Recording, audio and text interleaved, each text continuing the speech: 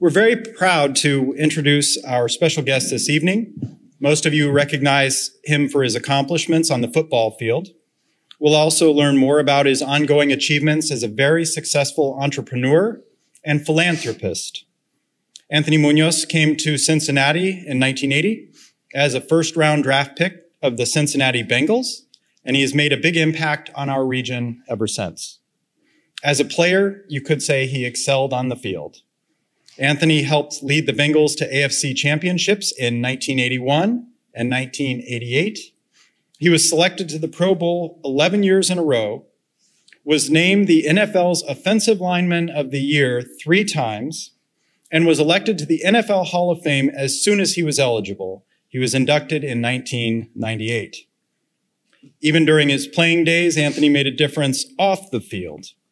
His commitment to leading by example, supporting local organizations, and giving back to the community led to Anthony winning the Cincinnati Bengals Man of the Year award 5 years in a row.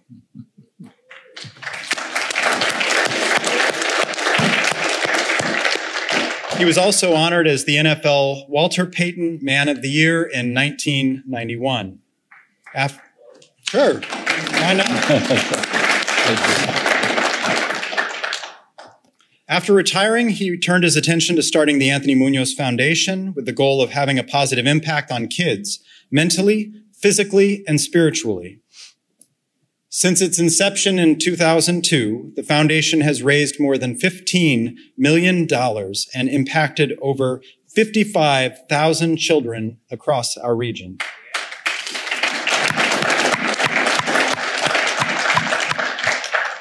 Anthony is here tonight, of course, because of his many successful business ventures. Along with serving as a spokesperson for a variety of area businesses, he launched Muñoz Brands in 2004 to provide the latest innovative promotional products and corporate apparel. The company is based in the Blue Ash area and serves a wide range of customers with the largest markets in healthcare, hospitality, and higher education. Muñoz Brands is built on the core principles of honesty, integrity, and excellence. It uses its size, experience, and diverse supply chain to consistently exceed customers' expectations with remarkable service and outstanding associates. We're delighted to hear more from Anthony tonight, so please join me in welcoming Anthony Muñoz.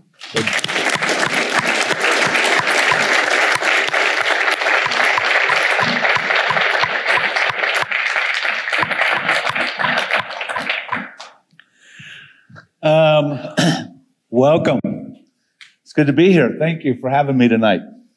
It's great to see you. It's been a while. It has been a while, I know. Anthony and I have spent some time together in the past. It's been I can't remember how many years, but I do remember one evening that he visited our house and his beautiful wife, Dee Dee, played the piano. The music in our house was just extraordinary. Not only is he a talented guy, but his family, his wife, son and daughter are also very, very talented.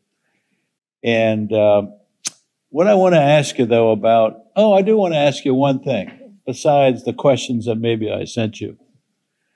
You know, the only downside that I can see to Anthony's career is that he went to USC instead of OSU.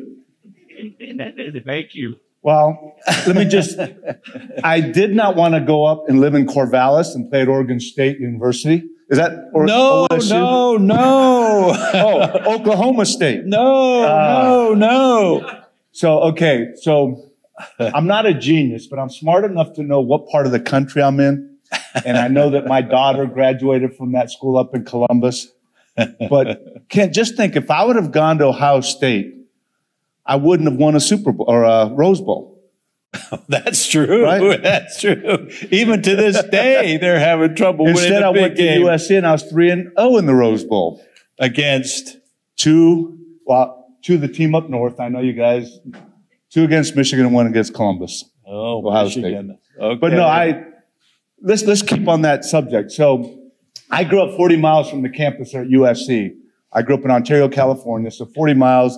As a kid, I fell in love with USC. I don't know if it was because of the tradition, the school, or that big white horse that ran around the track every time the football team scored. Yeah. But I always wanted to go there. So when they started recruiting me, now you have to understand, Mom raised 5 by herself. I didn't have anyone to help me with the recruiting process.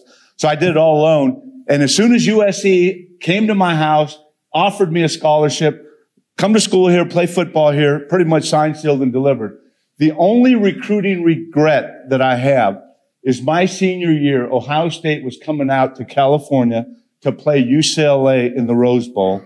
And I'll never forget, about 2 weeks before they came out, one of Woody Hayes' coach called me and said, as you know, we're coming out to play in the Rose Bowl. Woody would love to have lunch with you and talk to you about the Ohio State University. And I said, Coach, I said, I am flattered. That he would even consider talking to me, but I'm pretty much already made my decision to go to USC. And I played with several guys here with the Bengals that played for Woody Hayes. And of course, living in Ohio for 44 years as I have, to know about Woody Hayes, I wish I would have just taken the time to have lunch with Woody Hayes. That's the only regret. But I know Ohio State's a great school, and I wouldn't trade going to USC for anything. What do you think about USC now in the Big Ten? Well, it doesn't surprise me. Of course, I'm a traditionalist. I love the Pac-12 Big Ten Rose Bowl matchup. But as we all know, it's about money now. I mean, it's, you're going to have the super conferences because of the money they're receiving. For me, it makes it better because now I can, go to a game and it's going to be closer, but not crazy about the start this year in the Big Ten. Yeah, I'm excited that they'll be coming out this way to play. All right, let's talk a little bit about your entrepreneurial journey. When you think about entrepreneurship, you obviously had a huge career in professional sports, professional football. But transitioning from there into a sector that, you probably didn't know a lot about, a lot of risk. What were some of the challenges, Anthony, that you felt like you needed to deal with as you moved into a private sector role? Well, you're right. Very difficult. First of all, I leave USC and I spent 13 years in the league. Some of my buddies who go into business right after we left USC, they have 13 years on me as far as their knowledge in the business. So for me to retire from the NFL at 35, still young, and then all of a sudden, okay, what do I do now? One of the things I did was broadcasting. So yeah, that took a lot of my time.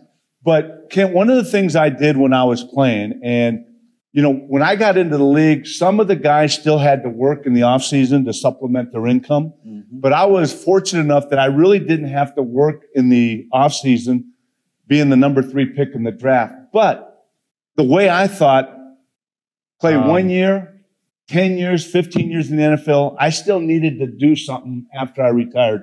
So while I was playing, I did things in the off season to hopefully see if something I enjoy doing. Not necessarily, this is what I'm going to do when I retire, but let's check it out. So I went to real estate school. I got my real estate license. I joined up with the broker and the builder, and we started a building company. So I learned about the building. And I'll say it, if I would have just focused now, knowing what I know, if I would have focused on the building part of it, I think I would have lasted longer. But so I learned about real estate. I learned about finances. I learned about, a lot of things. And then while I was playing, my last 7 years playing, I did high school football and radio to see if maybe broadcasting was something that I enjoyed. So I would prepare all week for the game on Sunday, and Friday night was, Friday was usually a light day. So I would go, and we all know how great high school football is, not only in Cincinnati, but on the other side of the river. So I did that for 7 years. Maybe that would lead to something after I retired.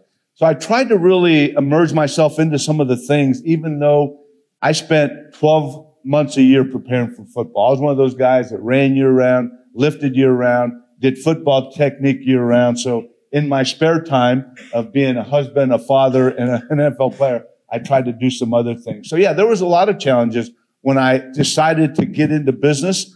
So here's something that I would say to you. I played over 20 years of football and 13 years in the NFL. And what did I have every one of those years?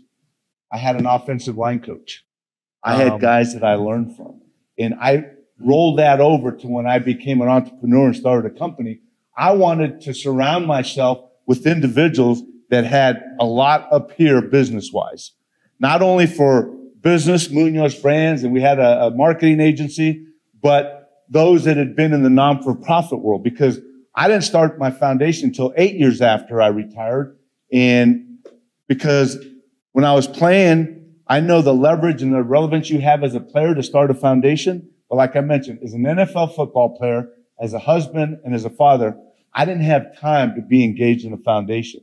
So surrounding yourself with mentors and letting your ego go, letting your pride go, and be like a sponge, because like I said, I played 13 years in the NFL. So now it was time to learn business. So I surrounded myself with some amazing business people, P&G, people that own companies, financial advisors.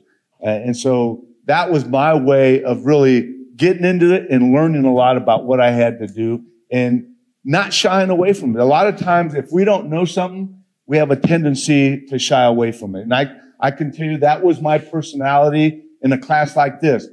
Time to answer a question, I would be a little hesitant. Even though I knew inside I had the answer, my confidence level wasn't to where I'd go, I got the answer. So when I started in business, I had to say, I don't know. Tell me, teach me. And that's really what got me on the road to do what I'm doing now. And you can't be afraid to fail. Exactly. Failure is a way to actually learn and move on to the next step. And I'm sure in your life, in your career, whether it was football or whether it was business, you've had some failures along the way. So how did you pick yourself up from that and move on to the next level? That's part of life. I mean, I talked about mom raising 5. I grew up in an environment where we had to pick ourselves up. When you have a mom that's working 2, 3 jobs to provide, when you don't have a car, no transportation, I mean, you do things, you're in survival mode. You got to pick yourself up constantly. Be successful, fail, get up and go back. And no different in football. I have not met a football player, present day, former Hall of Famer, that hasn't got knocked on your keister. I mean, I'm right there. I can tell you, I got knocked over. How are you going to react to that? How are you going to react to get knocked down in a sport or in life or in business? Are you just going to roll over, or are you going to get back up and be that much tougher, that much better prepared, much tougher? And those are the things I learned. Some amazing lessons that I learned from football that have carried over to life, carried over to business. And, but yeah, you can't be afraid of failing. I mean, I'm going to share some things that, I'm a big, and we talked about it earlier. I have not 1 ounce of musical talent. As Kim mentioned, my family, my wife sings, played the piano. Both kids played the piano. My son taught himself to play the guitar in college. My gift is listening to music. So I love all these reality shows, The Voice, American Idol, of these people that get up in front of everybody and sing. I root for them, but I listen to the judges, and they say it over and over and over. When they don't turn a chair, or if somebody doesn't make it, come back, because you can't believe how many times we've been told no. You can't believe how many times I was laying on the ground and had to get back up. You can't believe how many times in business I lost that deal. But that is an incentive to come back, to bounce back and get after it even stronger. Prepare yourself even better. That's great advice. Anthony, talk a little bit about your foundation and the outreach your foundation has, not just in our greater Cincinnati area, but, outside of Ohio and really around the country, maybe even around the world. I'm not sure how far it really reaches, but tell us a little bit about that. So as Bob mentioned, the foundation, we established in 2002. I retired in 92. So it was a good 19 years after I retired. Because like I said, when I do something, I want to be totally in. I want to be totally engaged. And I understood when I was playing that, you're playing, people know you, but I didn't have the time. So I waited and I put a game plan together. I put a mission statement. I started, okay, I want you to be part of the team. I started really recruiting team members. So in 2002, I started the foundation to engage the tri-state area to impact youth mentally, physically, and spiritually. And I think things that have helped me, not only the non-for-profit, I had a board member who had been a CEO in some big companies, and we sat down one time. He said, "This is a non-for-profit, but you need to run it like a small business." And I'm like, that's great advice. You see, and one of the things we've done, not only with Muñoz Brands have we restructured, have we changed the mission statement, but with our foundation. So we started the foundation with about 4 programs and then allocating funds to groups that I was working with in the time when I didn't have the foundation. So I wanted to really impact young people the same way that the Ontario Parks and Recreation impacted me. My high school baseball coach impacted me. My economics teacher impacted me from high school. My science teacher, who was not only a football coach, but my biology teacher, impacted me. I wanted to do that with the foundation. So I started to put the team together. Before we started the foundation, I had some CEOs, good friends of mine, that would say, "Hey, we need to do something together." And I would say, "Okay, we'll get there. We'll get there in the right time." So when I was ready, I went to them. I said, "It's time now." So I put a board together. I put some corporate partners together. Now, 23 years later, it's amazing. I love it. I'm totally engaged. But also in the restructuring, I realized, okay, we're raising money and I'm giving it to your company. Why you as a company are going to give me money and then I'm going to give you money? Why don't you just give your money directly to this? So we said, okay, we gotta redo our mission statement. So we eliminated allocating funds to other non-for-profits that I'd been working with, and we decided to add a few more programs. So now, if you're going to give money to us, we run our own programs, and we roll up our sleeves, everyone involved. We got 4 full-time staff. I'm there. We're going to roll up our sleeves, and we're going to impact these young people in northern Kentucky, southeast Indiana, and the greater Cincinnati area. So now we have everything from mentoring to scholarships to overnight character camps. Next week, we have 85 high schools 1,100 students will have a leadership seminar where we bring in motivational leadership speakers. So we have 8 programs that our staff is running. We put together, we run. So when you give your money, you know that 95 cents of the dollar is going to programs to impact these young people. And we're not, we're cutting the fat. I mean, we're paying our staff, but everything else goes towards, helping these young people. And we've been around 23 years. So the fun thing for me is traveling to New York 4 years ago to do a show with my former teammate, Boomer Esiason, in New York. But I fly in that afternoon, and that night, right around the corner from the hotel I was staying in, Sam Becker, who is one of our scholarship kids, is working for a big hedge fund there. And I take him to dinner that night, and we talk about, hey, remember when you got the scholarship and now he's doing well in New York? And we were a small part of his education. Or now we have young men that as an 8th grader were in our overnight character camps. Now they're bringing young men and they're coaching these young men in our camps after they've graduated from college, and now they're helping out. So, when we talk about impact, we're, like I said, we're right there rolling up our sleeves. We have 8 programs. And I have to add this too. With the lean staff, and as much as we do, because we're working with about 2,500 to 3,000 kids a year and 4 full-time staff, asking a lot of them. So my thing for years is, how do we take and have a deeper impact with our kids? Do we add more programs? Our staff's going, no, we don't have enough manpower. So one of the things we've done, we've reconnected with two teenagers that got married, and they're all around the world in a ministry, but they've come back to Cincinnati and they established trauma competence care here in Cincinnati. So we've implemented that program and trained our staff, our coaches, and a lot of educators are getting trained in trauma competence care. So every event we have staff there that are working with you, because we've all experienced trauma. I mean, we can deny it, but we've all experienced some sort of trauma. And to have these tools to work with these young people, not only teaching them a little bit of football, team building, character traits, but now we have this trauma competence care that we know how to communicate. We know what triggers these young men and women and things they're going with in their home, in their community, in their schools. That's how we've taken our programs deeper. And I tell you what, I just turned 66 a couple months ago, and this still energizes me, and it still really motivates me to do what we're doing with the foundation.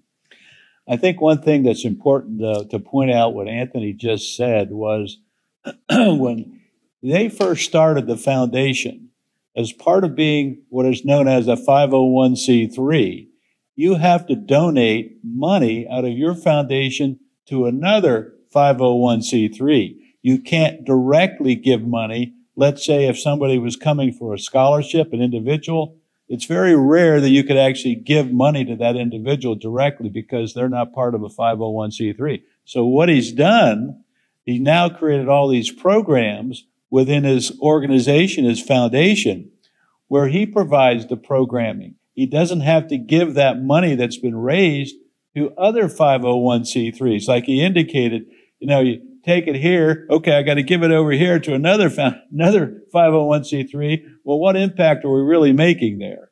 So, that's important to understand. And I think it's really amazing what they've been able to do, that transition. And that's part of being an entrepreneur. You got to learn how to transition from one stage to another because it's a tough road. It's not easy to do. But if you stick with it, you have perseverance, you've got the competitive spirit, which obviously we can hear that Anthony has that competitive spirit. He's always had that competitive spirit. Athletes tend to really be interesting to me because I read an article recently where there are a lot of athletes that really are entrepreneurs because they know the sacrifices that have to be made. They're passionate about what they do. And they're willing to, if they get knocked down, they're willing to get right back up again. Let's talk a little bit about, I think your foundation does a lot of wonderful things. Let's talk about some of the importance of branding, though, that you've developed with a lot of your products. Because branding and marketing and entrepreneurship are extremely important. Yeah. No, I've learned that. While I was in the process of branding, I really didn't see it. But then after I retired, I realized I've been building a brand for 13 years, the Anthony Muñoz brand. And a lot of hard work goes into branding. Tremendous hard work goes into branding. So while I was playing, not only on the field did I realize that was part of my brand, but who I was off the field. That I can tell you on the field and off the field branding for 13 years has played a huge part in what I do in the non-for-profit and the business community. So it's not easy. None of us are above making mistakes, but I took my brand very, very serious. And I've been retired for 30 years now. And I can tell you the opportunities that I've received and I've had the opportunity to be a part of because of the brand that I've built. And Kent mentioned earlier the number of companies that I've been able to represent. There's been companies that have come after me to represent, to promote their products, and they've said, we're looking at two individuals and we decided to go with you because of who you are as a person. Again, none of us are above making mistakes, but I took that very seriously, and I take it serious as I started the foundation and Muñoz Brands. There's times where I'll be in with my staff and we'll be looking at maybe doing a deal with the company and things aren't working the way they should be. They're not acting the way that we would like them to act. And I'll tell my staff, we don't need that deal. And it's a very lucrative deal. Good profit, but they'll look at me and now they understand what I mean when I say other deals will come our way to replace that. We don't need that relationship because we don't mesh in our values and in how we do business. So branding is amazing. Like I said, I didn't realize at first for 13 years, I was establishing my brand. And I decided, and I wear it all the time, this is a brand. This is the Anthony Muñoz Foundation brand right here. Very simple. But I think a lot of times, I'm not assuming that everyone knows it, but when this is out in public, people, isn't that your foundation? A lot of times we'll put Anthony Muñoz Foundation, the print, but most of the time it's just the A like this. And then Muñoz Brands with the Z. So branding is very important, and I continue to share that with individuals And that's something that even at my age, I continue to work on my brand. And the opportunities I've been able to be involved with are just amazing. And I got to share this one opportunity. I mean, I still pinch myself coming from where I came from. And I talked about, we had nothing, but the opportunities that I get and I've had, let me just kind of backtrack. So I retired. Our daughter was 9 and our son was 11. So when I decided to announce I was retiring before the season, I took each one of them aside and I shared with them, Dad's going to retire from the NFL. And Michael's response, 11-year-old boy, Saturday was our time to take all the boys down to our practice facility, and they would rearrange everything in the practice facility, and they'd play tackle football with all the little guys. And so he said, I'm going to miss that. My daughter, he had one question. She goes, Dad, will we be able to do the things that we're doing now that you're playing when you retire? 'Cause I got to take her to, Super Bowl, awards banquets in Chicago and, DC. I used to do a one-on-one with them. And I said, hopefully we will. Well, in the 30 years, we've done even more than I can imagine.